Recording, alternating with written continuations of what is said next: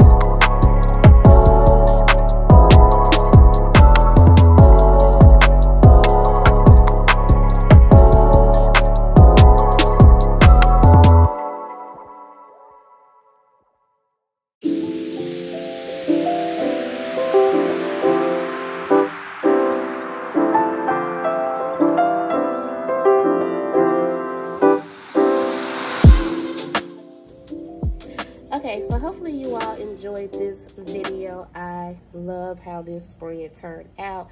And I tried to use as many florals as possible, so I did end up completing one whole sheet. So I'm super excited about that. And just about got done with this sheet, so I'll probably use this in like one of my daily planners or my personal planner, since I don't have many florals left. You get these day headers from Fancy Plans, and I got these date dots from Lux Clever Crafts. I absolutely love this spread. Leave down in the comment section how you feel about it. If you are new here and or have not yet subscribed, go ahead and subscribe to my channel and then click the notification bell so that you don't miss an upload. And then to all my existing subscribers, I appreciate your support. Thank you so very much, and I will talk to you all soon.